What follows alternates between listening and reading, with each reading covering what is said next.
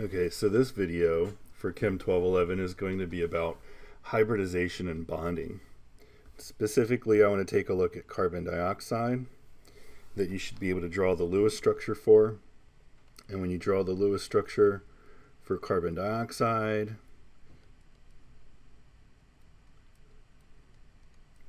you should see that there are two double bonds to this carbon. So what's going on here in terms of the orbitals? Well, if we just had the orbitals and they could point at each other and they could overlap, then best case scenario is you would actually form two bonds on the same side of the molecule, which could be your double bond. And then it would only be able to form two other bonds, and those two other bonds would have to be pointing at 90 degrees to each other, and they would technically be at 90 degrees to that double bond with the oxygen. And they themselves would be at 90 degrees to each other. So here's one pointing forwards and backwards, here's one pointing up and down, and here's one pointing left and right. Well, that doesn't make much sense with what we observe for carbon dioxide, which is a linear molecule with 180 degrees. So what's going on here is that instead of simply taking the orbitals as they are, we're actually mixing these orbitals up a little bit, or hybridizing them. And so an s orbital is a sphere, and a p orbital points along one of the axes. And we're going to take the one that points along this axis first, or only for this video. Now, when we look at these orbitals, we might give them signs, and the signs are going to actually come from doing something with the quantum wave function. In the case of an s orbital, we're going to think of that as having a positive sign. In the case of the p orbital, we're going to think of that as having one side positive and the other negative. And so we have two choices with these two orbitals. If you think back to waves and you think about how waves interact with each other, you can have interference between those waves. You can have constructive interference and destructive interference. So if we add these two orbitals together and we're adding the signs, then which side should get larger? The right side should get larger, which means that the left side should get smaller. And that is what happens when we take one of those s orbitals and one of those p orbitals and hybridize them together. Then we get a single, and this is just one of them. This is an sp orbital, okay? And one side is positive and the other is negative. Now, if we could do that from addition, we should also be able to subtract. And if we subtract those, then what's going to happen? Then the left side is going to get larger. In fact, we're actually going to change the signs.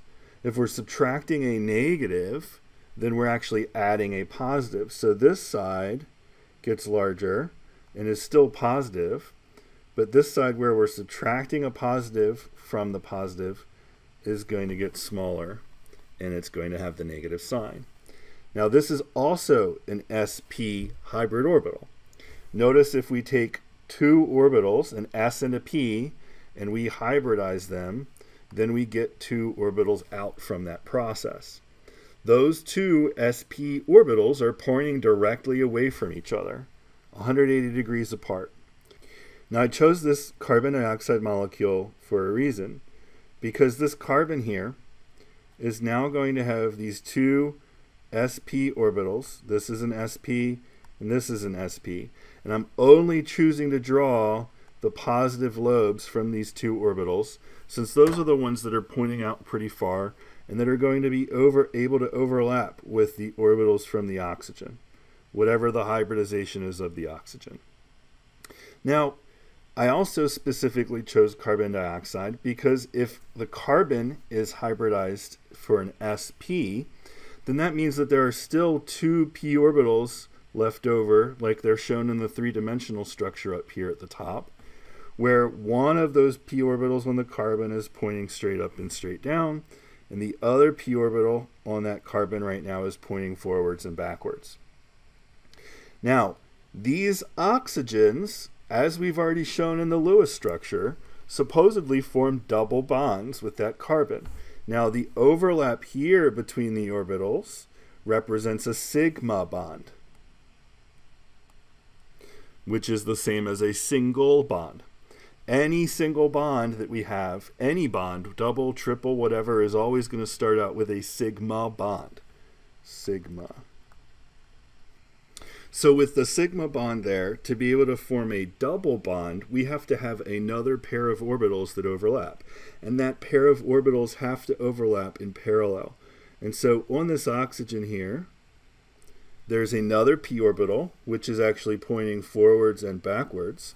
And that p orbital is overlapping behind and in front of the molecule with that p orbital on the carbon that is also pointing forwards and backwards. And so on the opposite oxygen, on the other end, there's also still a p orbital pointing up and pointing down. And that p orbital on the other oxygen is overlapping with the p orbital on the carbon that is pointing up and pointing down. And so it's difficult to see three-dimensionally. There are much better illustrations on Top Hat or in the slides that are already posted. But this specifically is one example of how hybridization of orbitals happens and why two orbitals in, there's one, there's two, man. Why 1 and 2 orbitals, that's the second, give us 2 hybrid orbitals out. And the carbon dioxide may be the easiest one to see this with in the directions that these orbitals point in. If you start to hybridize more than just 2 orbitals, then the orbitals start to point in multiple directions and things start to get pretty interesting. For instance, on the oxygens in carbon dioxide, if this carbon was already an sp carbon,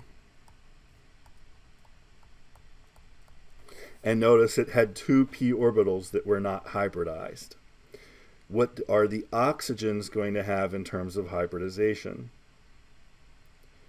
Hopefully you said sp2, because each of these oxygens only needs 1 p orbital to be unhybridized. That means that the other orbitals on this oxygen are actually pointing like trigonal planar. So there's the one that's overlapping with the carbon, there's one pointing backwards, and there's another one there. And so all of these are 120 degrees apart. That's sp2, which we would think of as being trigonal planar. Now, this is where the lone pairs are going to be. And in fact, this one that's 120 degrees on this side is pointing up. This one is pointing down. Notice that the p orbital that's overlapping is pointing forwards and backwards. This other oxygen is going to be in the same situation. It's also sp2 because there's 1 p orbital that's left out that's unhybridized. But this p orbital that's unhybridized is pointing straight up and straight down. And this other sp2 hybrid orbital is already pointing towards the carbon. So the only other directions where the other two can point are backwards and forwards. So if we were showing dashes, the one going backwards would have the dashes, and the one coming forwards would have the wedge. What this means is that these electrons on the ends of the CO2, the planes are pointing at 90 degrees to each other. So there's a plane here that these electrons form. If this electron pair is pointing up and this electron pair is pointing down, and those 2 points along with the central atom, the oxygen, and the carbon, there's this plane here that's pointing straight up and straight down, that the carbon, the oxygen, and these 2 lone pairs are all on. The plane on the other side that passes through the carbon and the oxygen and the lone pairs is actually pointing forwards and backwards. And I'm going to try to do a perspective here for that plane.